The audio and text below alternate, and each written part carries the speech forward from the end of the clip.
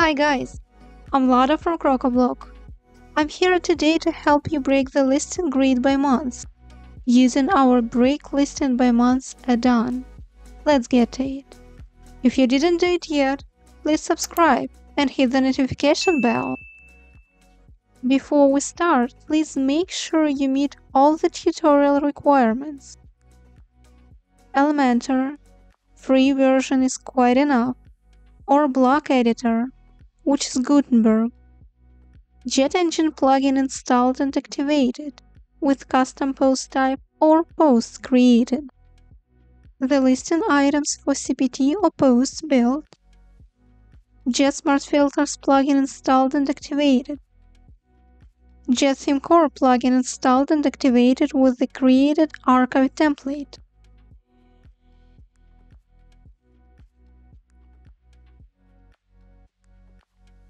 First, we need to go to crocoblock.com website. Scroll down to the very bottom and find DevTools in the footer menu. Click it. Here you see a whole bunch of our add-ons that are totally free.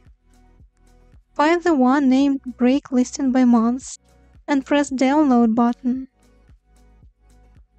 And change the name by removing the master part. Go to the WordPress dashboard, navigate to the Plugins tab, and press the Add New button to upload the add-on.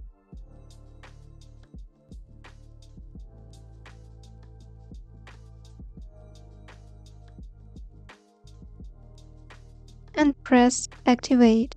Now you can see the add-on in the list of plugins. In this case, we will break the posts based on the date meta field. I use a job board template. Every job in my case has a final date for applying.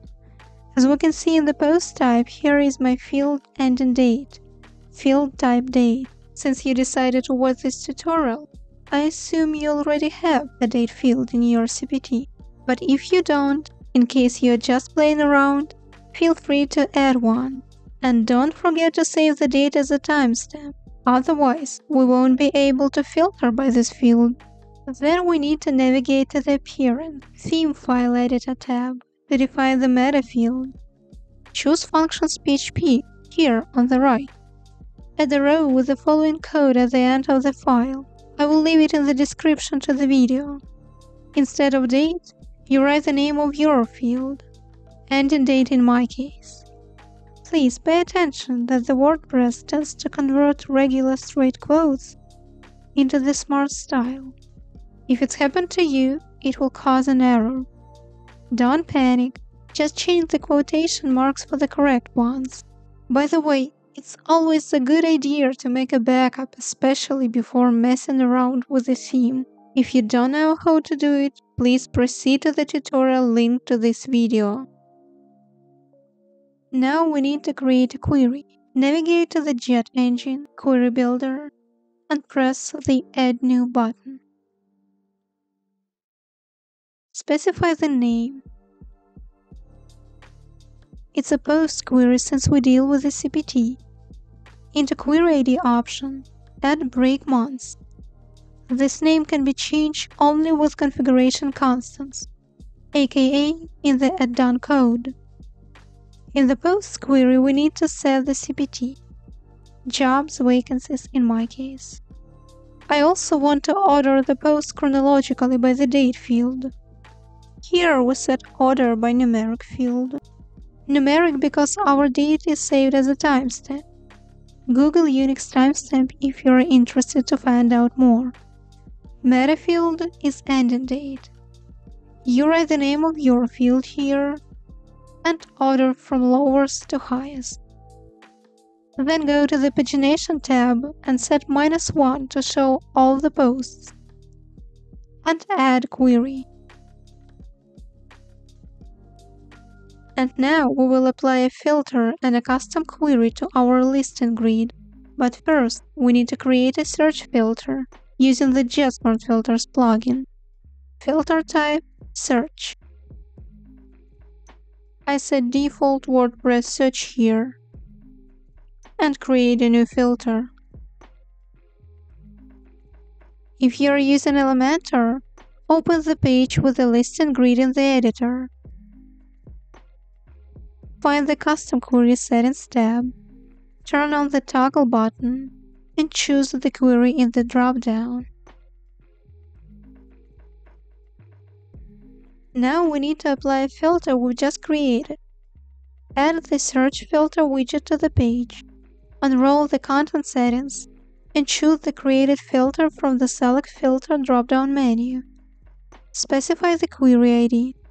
Note, if you're using list and grid in combination with JetSmartFilters, you need to set break months both in Filter Query ID and in Listing ID. That's why we need to go to the Listing Settings, Advanced, and set CSS ID. Save the changes. Now let's do the same for those of you who are using the Gutenberg.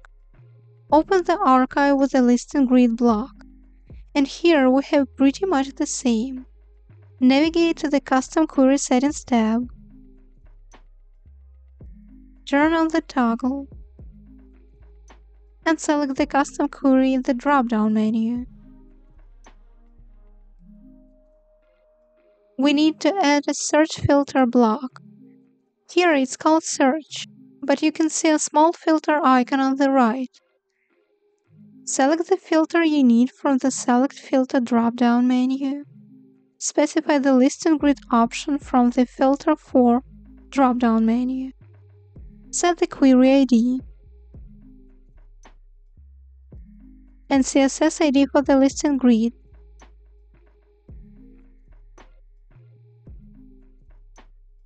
Let's check it on the front end. As we see, the List and Grid is already divided by the months. And now let's check the filter. Let's say I want to find all the jobs that feature agent. Or maybe assistant. Works as expected. We can also break list and grid based on post publish date. It doesn't require adding any additional data to the active themes file. So I will comment it out and it will be disabled. You can just remove it. For this case, you need only install the add-on and build the query. In fact, it's almost the same query as we have already created. Specify name. Don't forget to fill the query ID, the same one.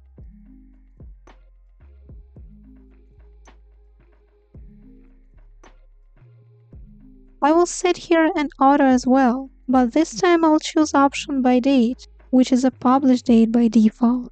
In the pagination tab you type -1 as well. I think you can easily attach this query to the list and grid already. But if you got any concerns, feel free to rewind the video a bit. I suggest you adding the publish date to the listing. You will understand why.